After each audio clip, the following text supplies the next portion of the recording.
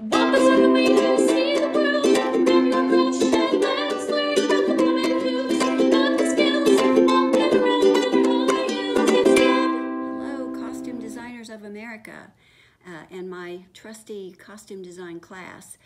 This is a new thing, so we're all in it together, and I'm going to do my best to, with Jacqueline Whiteside's help, to pave the way for you to feel empowered to sketch and watercolor your renderings. You don't have to use watercolor if you don't want to. If you feel safer with pencils, colored pencils or crayons, you could try that as well. But I hope that after you watch this that you see yourself actually trying watercolor, because in some ways it's much faster and more forgiving and easier than either crayons or colored pencil. So I first wanted to show you my own first plates from undergraduate school when I took the class that you are taking now. You can see that they are rather elementary. I promise you, you will do a better job than this because you've got me showing you how to do all this. So there is hope for anybody. If there's hope for me, there's hope for anybody, because I now do renderings like this that have a lot more depth and accuracy and subtlety, or sketches like this where there's a little bit more flamboyance, even more flamboyance. This is Medea. This is from an opera that we did last semester, and this is a combination of watercolor and some craypas, which is an oil pastel. It's a version of a crayon. This was from Actions and Objectives at Triad Stage. Here's another one.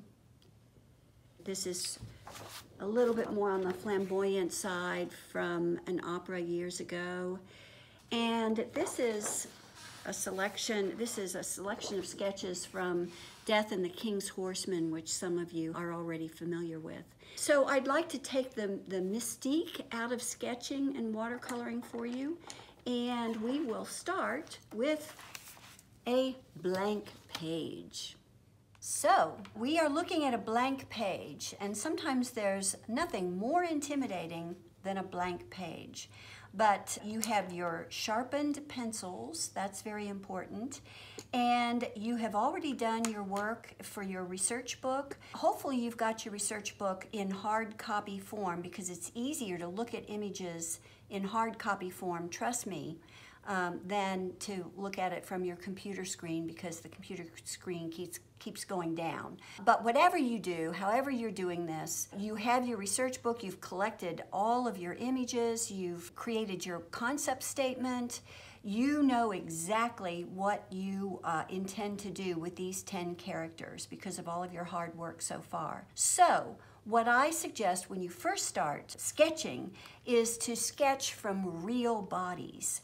Just like actors are real bodies. They're not cartoon characters. They don't have elongated necks. You know, they come in all shapes and sizes for sure, but they are from human bodies. So what I like to do is to take a magazine, something, you know, like this, or you can go online and just you can find bodies that are in various poses. And I find a few bodies that I think might work for my characters. This one is a terrific example that might work well for Elmire, but you notice how small it is. I think it's easier if you find bodies that are about the same size as the paper that you're sketching on. So, you know, this one is actually a little better. But because I know that this period has, you know, a certain amount of cartridge pleating that spills out at the waist, these hands are not positioned in an easy way to sketch over the cartridge pleating. So I am going to use this one as my body type for sketching Mary Ann. And so I'm going to put this picture right next to my paper. I think that 8 by 10 sheets of paper are probably your best. I do encourage you, if you have enough money, not to do this on typing paper because watercolor isn't happy on typing paper. What works a lot better is if you have some kind of pen and ink paper, and you can get pen and ink paper or watercolor paper for that matter. It's a little more expensive, but pen and ink paper is easily bought at Walmart, at Hobby Lobby stores, your craft stores. So you should be able to get it at a reasonable price. And so what I do at first is I just analyze the body. Notice that this body, all of the weight is on this ankle. And if you look at where the ankle is in position to the throat, almost always the weight-bearing leg is very close in alignment to the throat, unless the weight is equally distributed between both legs. In that case, you'll see the throat pretty much in the center between the legs. Not always, it depends on if there's more weight on one hip or whatever. But that's always something to analyze first. Where is the weight on the body? So we see that this foot is in alignment with that throat. And so we can also start to look at the head.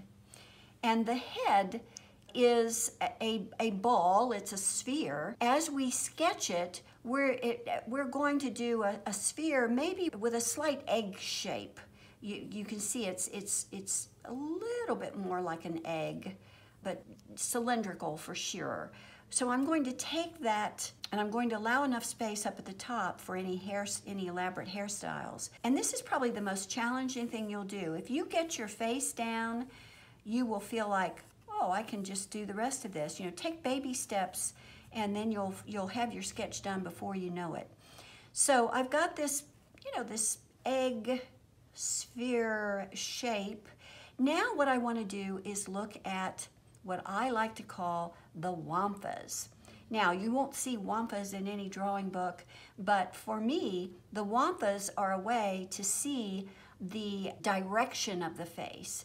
If you look at this face, the center of the face is slightly to the left.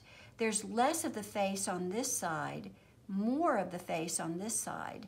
So the wampa, and you're even seeing the wampa in the part of the hair as well.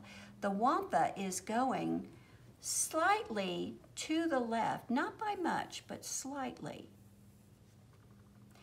And then the eye line is oftentimes in the center of the face. And people tend to put eyes up toward the top, but remember that this whole part of the head is also part of what you are visually seeing. So really, when you factor in the top of the head, the eyes really are pretty close to the middle of the face. And also, look at the nostrils.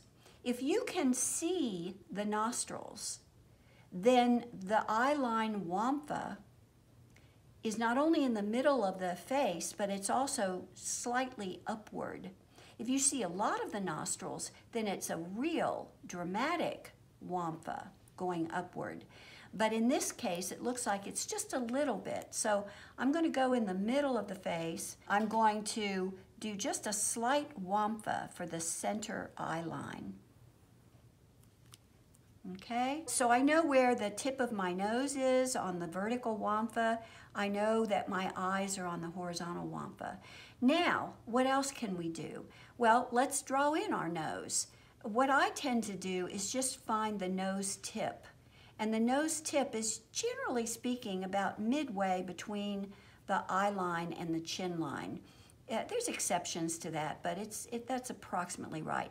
And I do have some nostrils here, so I can draw, and a little notch goes a long way. You don't need to, because your drawing scale is fairly small. So I've just gotten just a little bit of each nostril on there. Now I can go back to my eye line. The eye line is the middle of the eyeball, and the eyeballs are exactly that. They're spheres. And so I'm going to draw what I like to call Orphan Annie eyes, ping pong balls. Draw your ping pong balls. Everybody think, when they start to draw eyes, they tend to get Egyptian or almond shaped. And there, I think, there is an illusion of that, but the eyes are actually spheres, and that will help you think about how to add the eyelids if you think of them as spheres. So the eyelid for this, as I'm looking at my picture for inspiration, the eyelid usually falls at the center of that eye line. And so and sure enough, that's what's happening on this picture. And I'm going to draw this eye line right here. And she's looking a little bit this way, toward the right.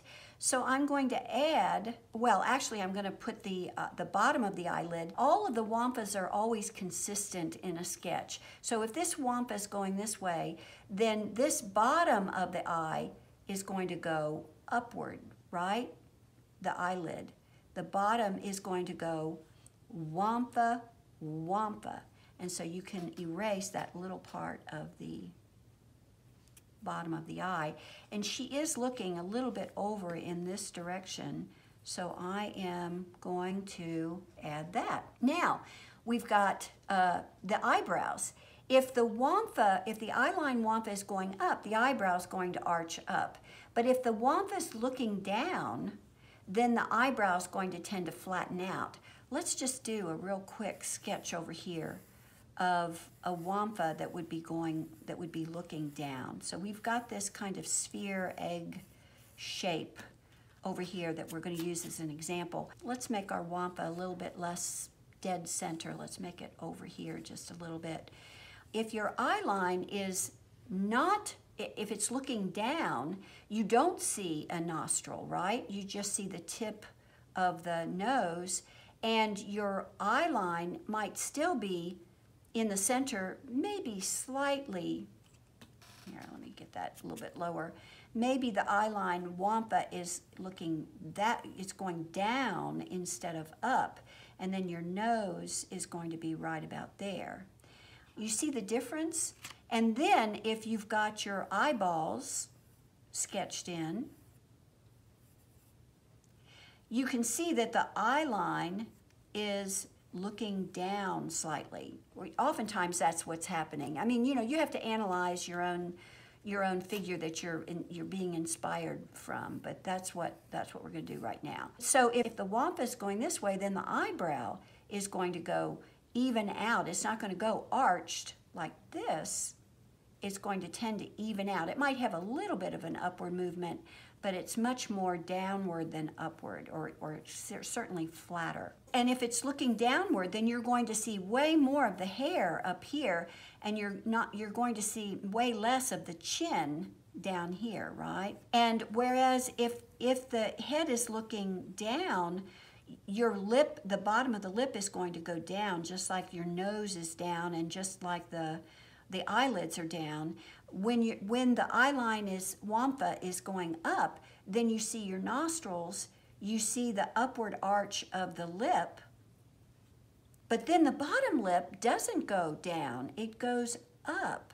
That's a really important thing to keep in mind, because if you can see the wampas, you can see the world. And if the wampa's going wampa, wampa, wampa, guess what? Your chin is going to go wampa. This chin is going to go down, but this chin is going to go up with the rest of the wampas, right? Now, we're also going to see more of this ear because we see more of that face, and we're going to see less of this ear, right? And I'm going to just put just a little bit more of a head on her just because I just feel like it needs it. Now, we're going to work on hair later, but let's just get the rest of our body drawn out. So next thing would be the neck. The neck is always coming from the ear. So this neck is, and you can see it in our inspiration picture, you can see that neck just just touching that ear. And so that's what we're doing here. But this neck, this ear is more hidden because we don't see as much on this side. So this neck is behind this face, and it's actually doing more of this kind of thing. Does that make sense? I hope so. So now we have the shoulders to look at. Well, these shoulders are actually going, it's lower on the right. So let's put our shoulders going, this is another wampa to think about. I'm going to exaggerate this so that you really see it. Okay, now her shoulders aren't that wide, but I just wanted to really, emphasize just how angled that shoulder line is. So let's just shorten that just a little bit. And then what's happening? Well, the neck is going to go slightly down, but then it goes back up because the shoulder bone is catching it, right? And the same thing on this side. It's going to go down slightly, but then the shoulder bone is going to catch it and it's going to go back up. Sometimes it's good to just imagine cutting off the head. If you do an imaginary circle here and cut off the head, then you can see that the shoulder is actually going around the neck and meeting the other side. Sometimes that's helpful to people, sometimes it's not. I just thought I would offer that in case it helps you. So now we are ready to look at the torso wampas. So what's happening with this torso? Sometimes you can analyze it by thinking what the backbone is doing. But more often, I think it's easier to think about where would buttons go, center front buttons go on this if she was wearing a shirt. And this works for men and women. It's the same. So we've got the center of the body right here, and it looks like this is going in this direction. Then it dips in a little bit at the bottom of the rib cage, and then there's a belly going out. And we all have bellies. Make sure you have a little bit of a sense of a belly anyway. Even on a smaller woman like this, there's a bit of a belly. So let's see if we can get that on this side. We're starting in the center, and we're moving slightly like this, dipping back in, and doing this. Now, at about this time, I might be thinking, what about lengthwise? Is this still in proportion? Usually your head length, if you do another head length, the next head length is your chest line. So this would be another head length right here. And then another headline is your waistline. So this is about the waistline here. So I do need to actually move this down a little bit longer. Let's just...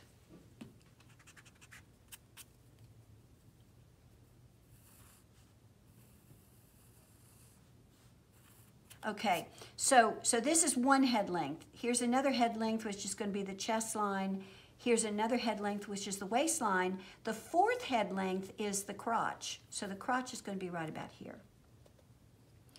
And you might want, I always like to look at points. If this crotch point, I always like to find a reference point. What is happening at the top of the body? This is so I check myself for alignment. What's happening at the top of the body? It looks like the crotch is about in line with where the neck meets the shoulder. So I'm going to check that. Is that pretty much in line? Yes, it does look like it's in line. So we're okay at this point. Now, let's find what's happening with that chest line. Here's another wampa. Look at this wampa. It's also kind of, sometimes the chest line is in opposition to the shoulder line. In this case, it actually looks like it's in sync with the shoulder line. Both of them are going downward.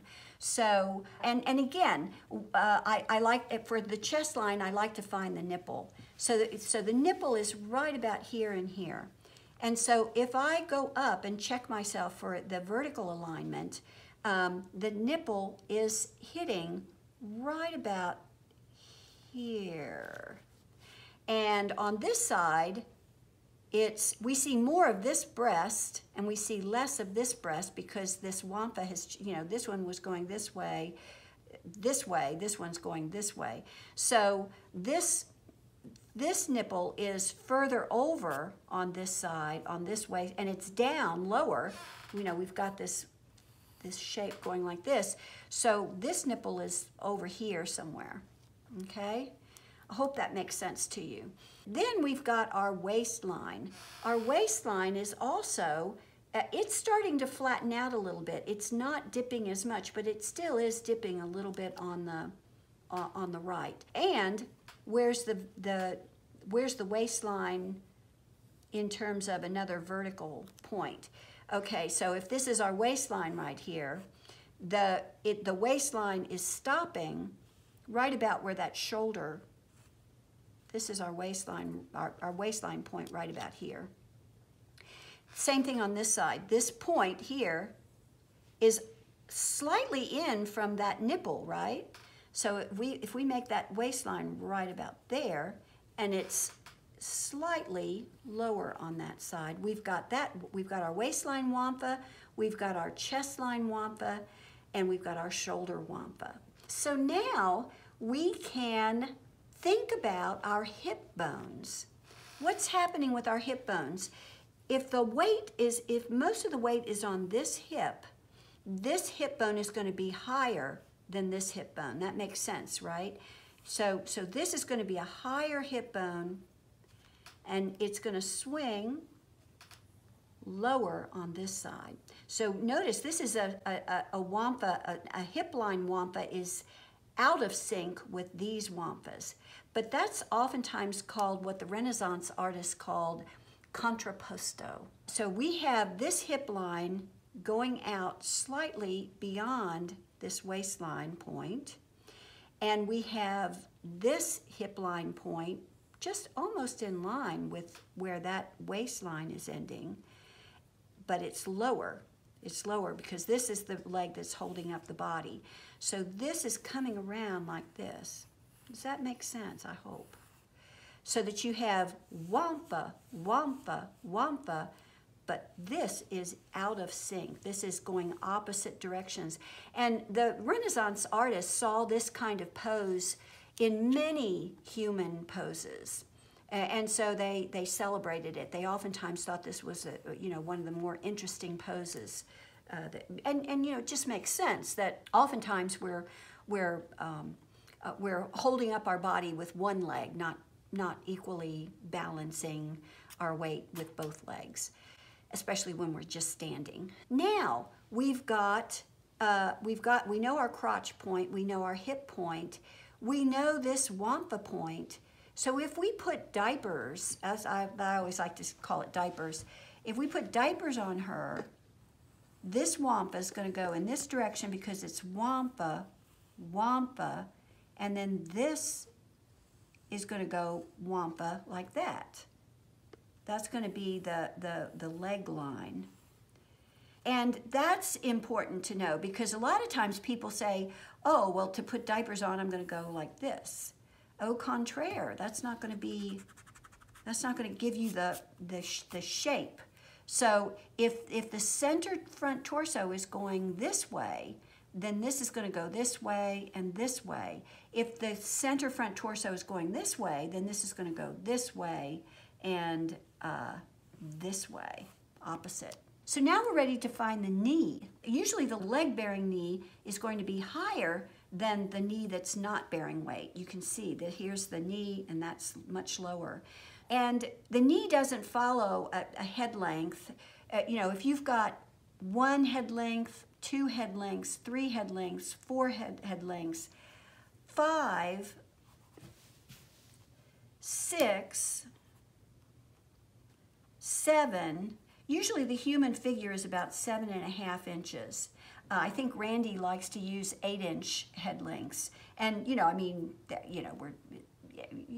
there's generalities in anything. But the fashion model sketches are always 8.5 head lengths or 9 head lengths. But we're trying to create real bodies because our actors are real actors. We don't want to give a false impression of what they look like on stage. So we know that our feet are going to end somewhere around here.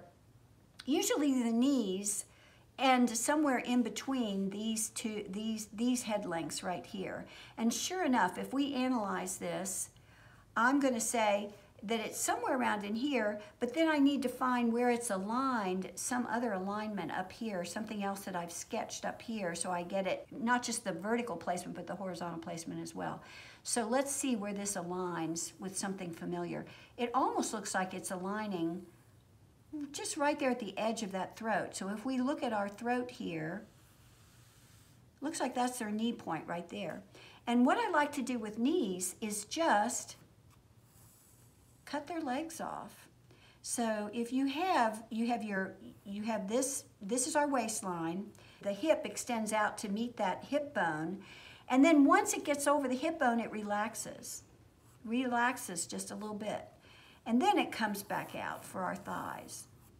And so we've got our leg right there. Now, this knee is much lower, right? And where's the alignment on this knee? This knee is way out here past the shoulder.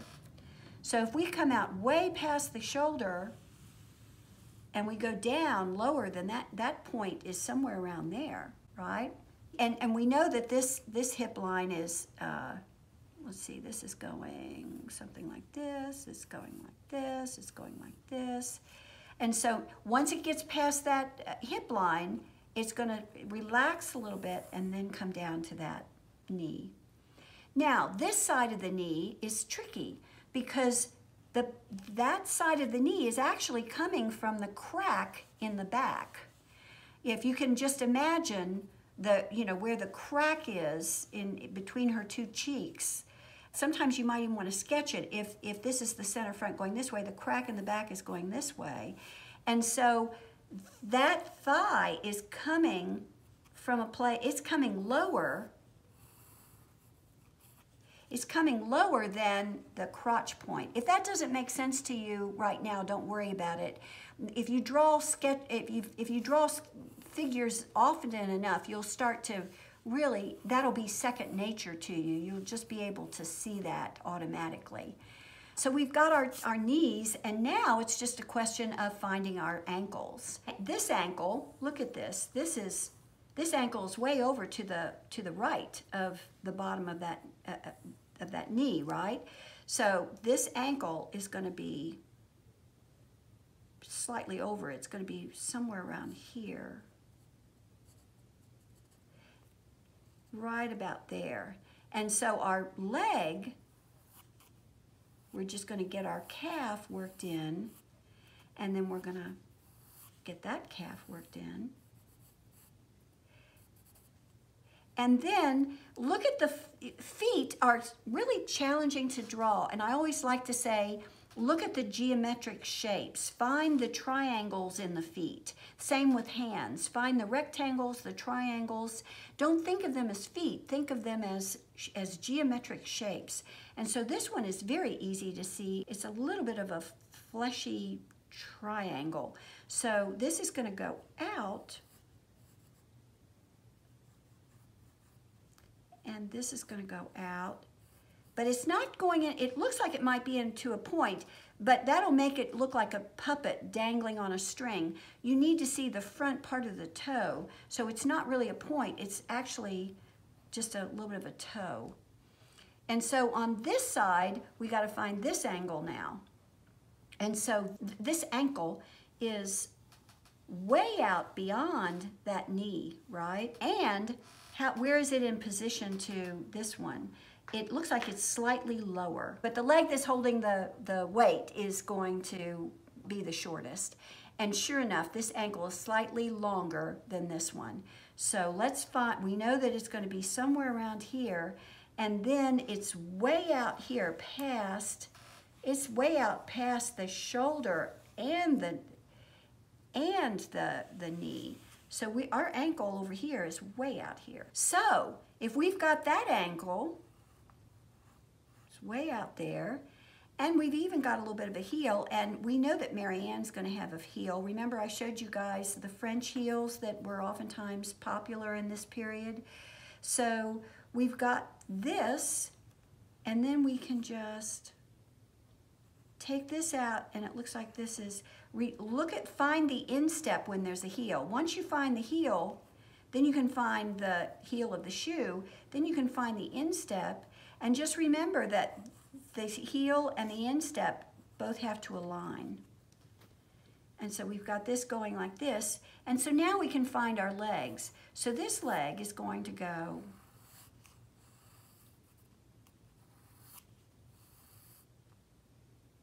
and then a lot of times people want to go like this, but that looks like socks or booties. I mean, that leg and that foot have to go down the incline because of the heel, the height of the heel. So it's going to go down, not up. Okay, so we're moving right along. What's going to happen up here? We have one arm that's actually hidden. So we are, first of all, this wampa is going this way, so this wampa is going to go that way, right? This wampa is going to go that way. So wampa, wampa, wampa. And then there's going to be a little bit of a roundness for that arm. Oops, that's a little bit too big for her.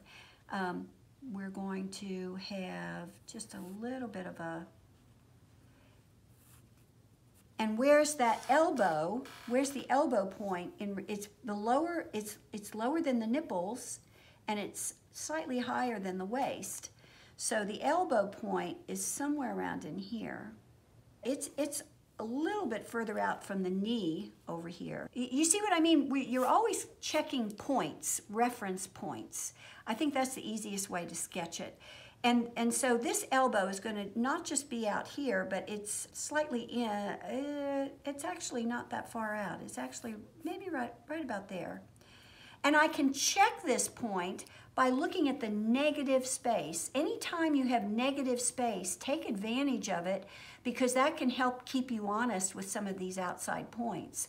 So let's draw our negative space. Let's not even draw this arm. Let's just draw that negative space, and that will help us find the muscles of the arm without actually looking at the arm.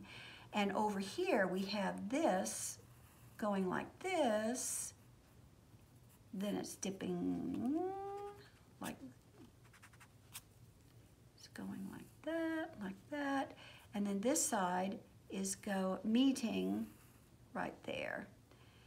And this part of the arm has to follow suit, right?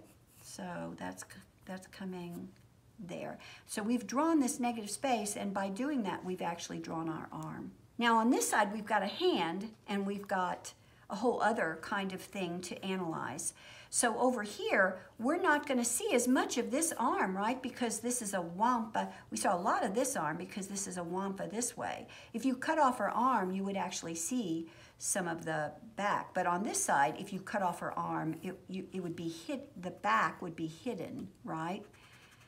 So we're not going to see as much of this arm, and it's coming down. A good rule of thumb is that the elbow is right in line, closely in line with the waist, but since she's going downward here, our elbow is going to actually be a little bit lower than the waist, right? Just by slightly. And one thing, I can demonstrate this. Here's my shoe, and here's the elbow. So from the elbow to the shoulder is about the size of a foot. From the elbow to the wrist is just a little bit less than the size of a foot. And you know, if you put your foot is about the size of your head length, and your hand is about the size of your face. So that's another thing to keep in mind, you know, how you can think about proportion in practical ways. If that's helpful to you, great. If it's not, then just forget about it. So now, look, we have this really small negative space here, a very little space. So that what that's telling us is that this nipple, this breast on this side is extending out quite a bit, and then it's coming into the waist, and then it's going back out. It's something like that. Let's see, let's make this a little bit smaller, I think.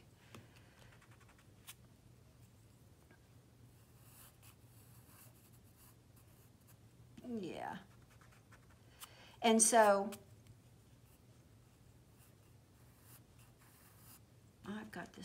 I've still got this shoulder out just a little bit too, you know, and you know, as you sketch more and more, you'll find that you kind of finesse your points. That's why an eraser is handy. And so now we're going to take this arm and we're going to not draw the arm, we're just going to draw that negative space right there. You see that negative space? I just drew that negative space right in there. And so we've got our elbow, the inside of our elbow arm right here. And then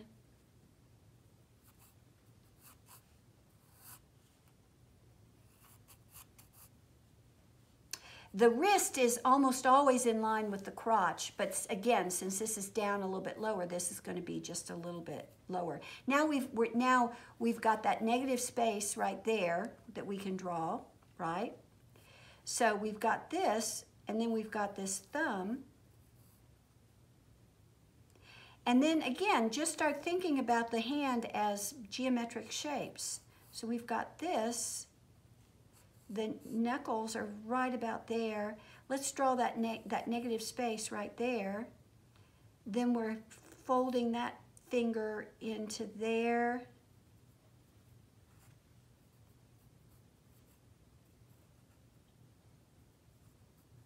And we've got basically a, you know, and if I had more time, I would perfect that a little bit more, but it's indicative. Never draw fingers. Draw in the negative space around the fingers because it's easy for them to start looking like spaghetti. Now you're saying, gosh, Deb, I can't do this on all of my sketches. It's just way too cumbersome and too long and it's too much to think about. Well, it's not going to take you as long as it's taking me to explain it. Keep that in mind. It's going to take you, you know, half the time because you're just doing it. You're not talking about it. But the other thing to keep in mind is that if you've got a good body, then the costume will go on effortlessly. The body is the most challenging thing to draw. So now we're ready, and you'll see how quickly we can do the rest of this now that we've got a good body, you know, a body that's accurate, that's in good proportion. So you're looking at your research book. You're looking at 2 samples for each of your characters that you've already done.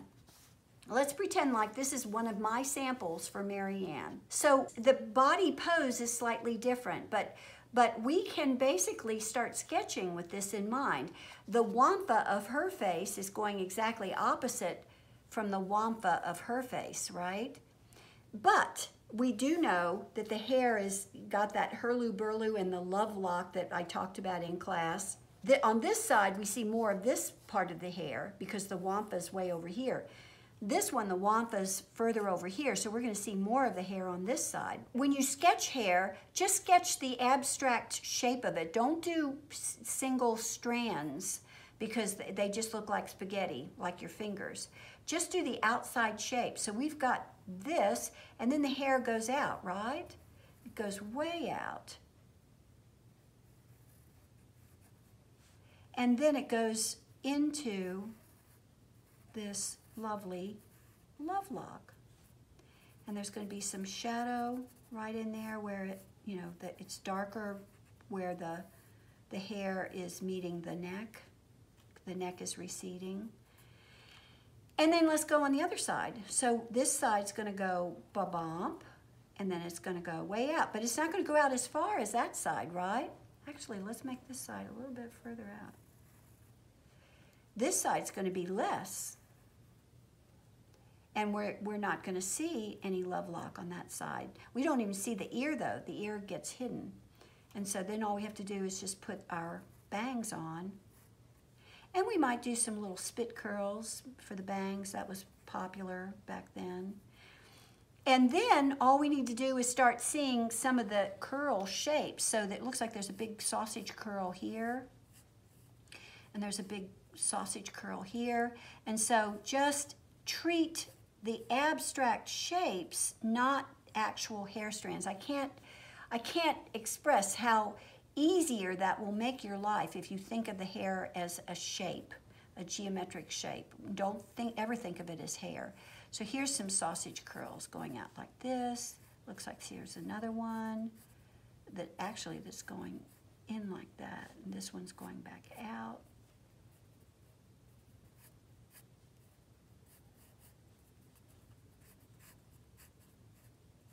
Okay, so we've got her hair. So now we notice that the décolletage is very low, and so we know that this is our chest line. So we're going to have this neckline go like this. There's going to be more shown on this side, less on this side, a little bit less on this side. And then the center of this, we've already got this marked. So our stomacher is going to be going this way, going lower than the waistline, right? And so this is a wampa this way, so this is a wampa, and this is a wampa to the, a little bit lower than the waistline, but higher than the hip line, right? Okay, so then we've got these decorations. Now maybe, you know, as designer, you might not be copying everything on this. You might want some things from your other sample. So maybe we don't do these, maybe we've got other neater things to do for that bodice. But we are going to use that white accent that's coming from her undershirt, her chemise. And then we've got this little peplum that we could add. And it's kind of flaring out. We like that from our sample, so we're going to add that. And then we've got these cartridge pleating, and you know, it's really tempting because we think in contemporary terms that you don't have so much excess fabric at the hip, but this is a period where you'll see a lot of excess, and you know, just study your samples and that will give you clues. This cartridge pleating is making this skirt go way out, right? It's going way out. And this side is going way out. And maybe this, since we want to show that arm, we're having the skirt go out behind her arm, and then it's just getting out of the way from, you know, so that her arm is sitting on that.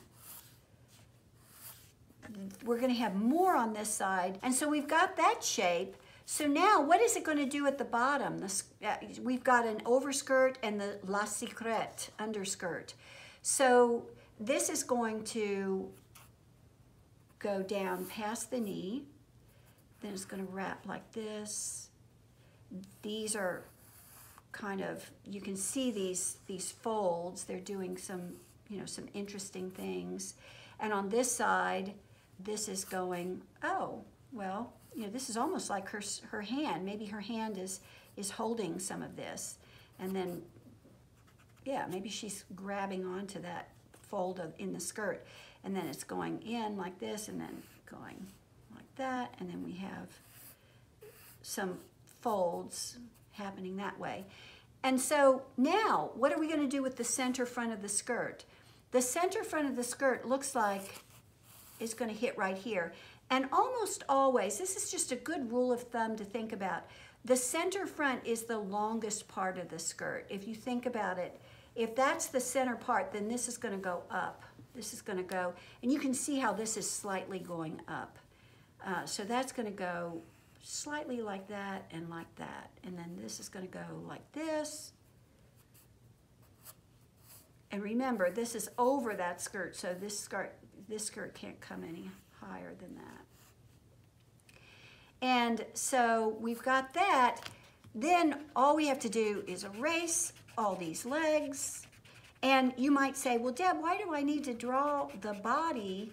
I mean, why do I have to take all that time? I promise you, you won't get the shape of that skirt and the shape of the sleeves, etc., if you don't have the body figured out in advance. A good body makes a good sketch, and a good sketch makes a very easy rendering. So you're getting more and more effortless if you start with a good body. So here's our wampa. So we're finding our wampa here. This is here. This is the center part, and then maybe we have some print and tallace on either side, some kind of something around here that we want to you know, this is all embroidery. Remember we talked about how fancy some of that print and talis is, and I'm just gonna kind of fill it in real quickly here. Now, the sleeves, and then we're done. And it's not even been an hour because I've got my watch. I'm looking at it right here.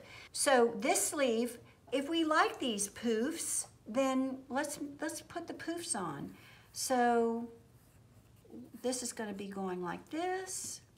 Erase the arm. Then this next one is gonna bell out. Erase the arm. This one is going to go out like this. And then there's a big ruffle here. So this is, and we've got our ruffle. You might not know, but I know that in this century, and you'll see it the more you observe, that there's lines in the corset that are helping to shape all of this. So there's going to be a line here, there's going to be a line here, and maybe what we have as our echelon, maybe we want, instead of maybe our second sample has a whole series of bows here. So we have a bow here, we have a bow here. We have a bow here and a bow here, and a bow here, and a bow here, and maybe the inside of this is striped fabric so that it's kind of sets the bows off a little bit. That's kind of pretty. And so now we can do this other side. And I'm not going to take time to do the other side because chances are well, yeah, why not? Let's just go ahead and put it in. We've got these flared sleeves, and then we'll have that ruffle, and we'll probably have it shorter at the top and then longer at the bottom. But we don't see any of that arm, so that's all kind of being hidden. Actually, that looks kind of weird, doesn't it? It almost seems like we need to add our arm here. I'm going to just add an arm because it's just bothering me. You know, I mean, let your drawing speak to you. You know, it'll tell you a lot if you just listen. And you can freehand hands, like I'm doing. It's just, it's so much easier, I think, especially when you're not used to drawing, to, you know, to draw from a real body, because then you'll make sure that your hands are pretty close. These hands actually could maybe go a little bit bigger because, like I said, you know, hands are usually as big as the face. So I think I'm going to make these just a little bit bigger. And that is our body for Marianne. We can add a tongue to this shoe, or maybe we even have a shoe rose. Remember we talked about shoe roses, and she's certainly one of those extravagant ones that Madame Purnell is so upset about. She's got lots of, so maybe we have a little bit of a shoe rose on there. And then, you know, I've got some smudges on here. Sometimes people say that's a sign of a lovely handcrafted sketch.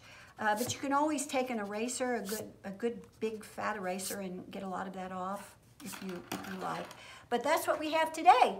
And we will carry on with the next demo on watercolors. And I promise you, you will love watercolors.